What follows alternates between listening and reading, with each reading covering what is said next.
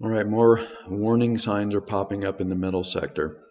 One of the tells that an asset is now in the declining phase of its intermediate cycle is that RSI tends to get deeply oversold, or it embeds in the oversold condition. And that's what we're seeing here in the mining stocks. RSI is starting to get deeply embedded in the oversold condition.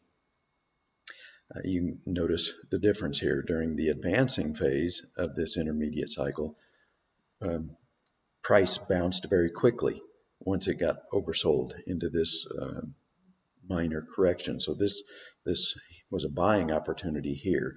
This is not a buying opportunity at this point. At this point, this is a signal that we're in an intermediate decline. So, as I keep saying, you've got to quit listening to these perma bulls telling people that metals are, gold is going to the moon any day now. We're gonna get this huge, massive trending move to the upside, which we will. But at this point, I think I'm about 99% convinced we're in the declining phase of the 8-year cycle. So we've got to finish that before we can get that moonshot that everybody's looking for. And there's a very good chance that it may be another, even as much as another year before that's done. So now let me switch over to gold. All right, so here's our problem. This was the first daily cycle right here. Gold really needed to test this intermediate top during this first daily cycle. I've noted this before in a bull phase, or in a bull market. Then the first daily cycle will usually recover all of the losses during the previous intermediate cycle decline, and clearly that did not happen during this first daily cycle. Gold couldn't even get through this resistance zone.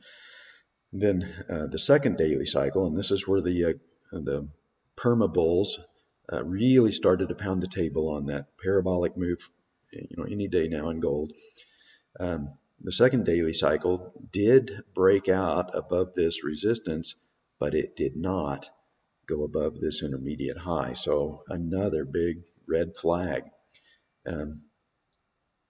Clearly moving down into a daily cycle low here. So the second daily cycle also could not break above this intermediate high. The odds of a third daily cycle doing it, very, very slim.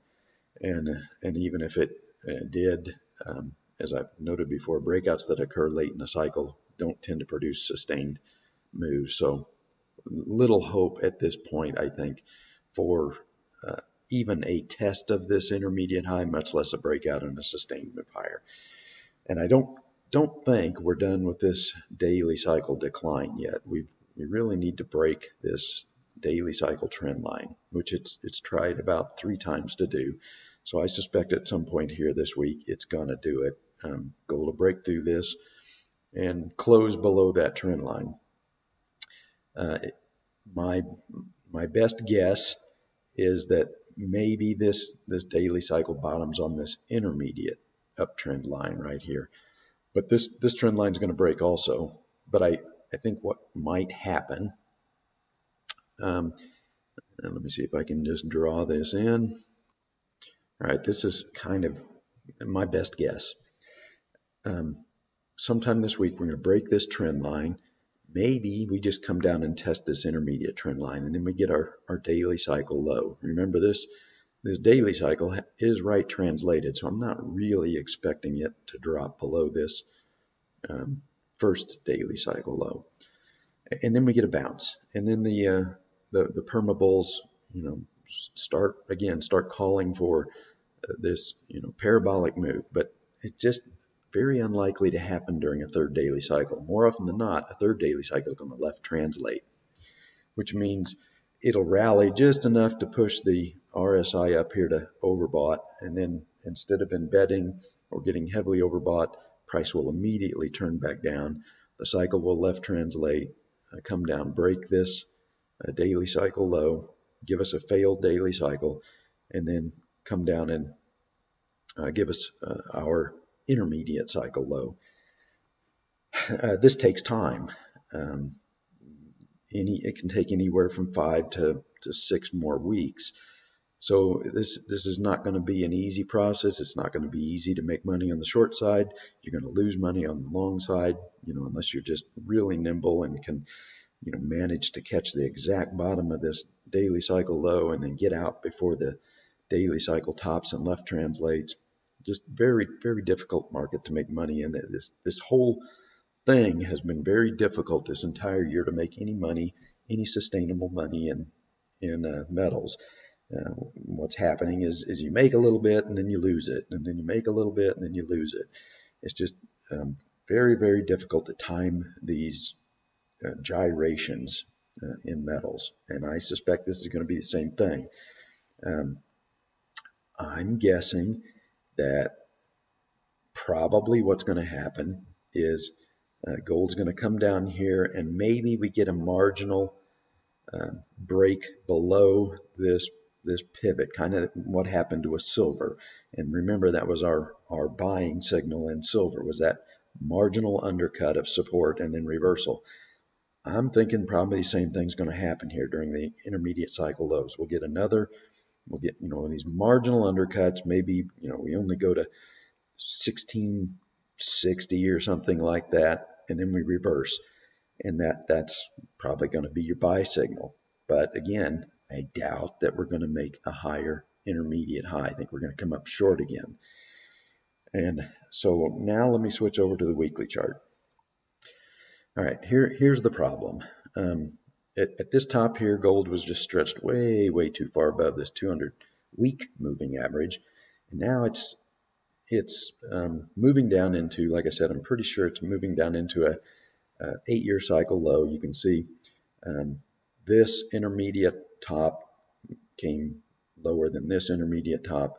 This intermediate top was not able to go break above this intermediate top.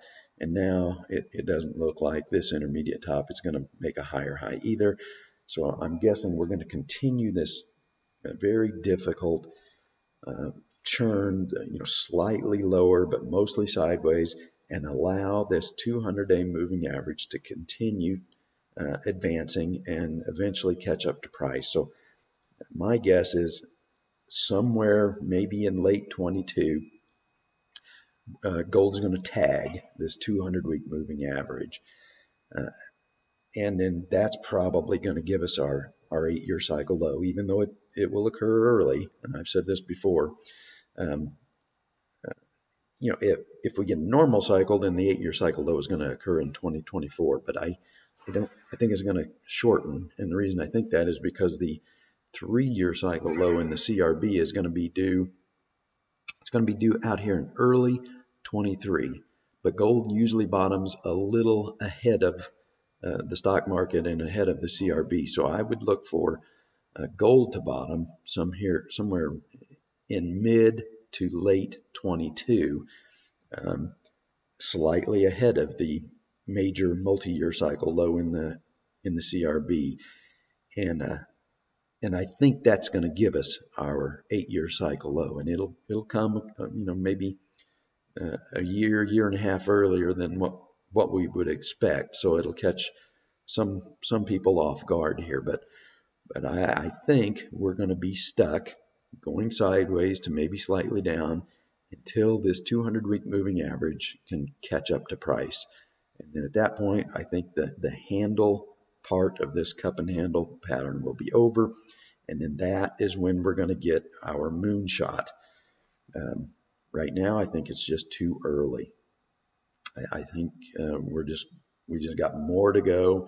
This moving average has got to catch up to price, and that is going to take more time, especially if this continues chopping sideways like it's doing. Now, if we were to have a big scary plunge down to this 200-week moving average, maybe during the next 5 to 6 weeks, then I could make a case that is the final 8-year cycle low, and now we're ready for the moonshot. But I doubt that's going to happen. I think we're just in a very difficult sideways to slightly down churn, and that is allowing the 200-week moving average to catch up to price, and that at this rate anyway, it's going to be sometime in mid to late 22 before that happens. So you don't want to get drawn in by these analysts, predicting gold to the moon.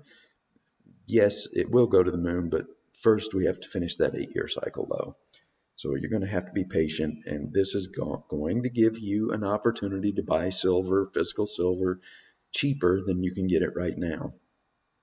So I think same thing with silver. Got to come down and test this 200-week moving average. So I've got a physical ton of silver, of actual physical silver. I would like to make that 2 tons.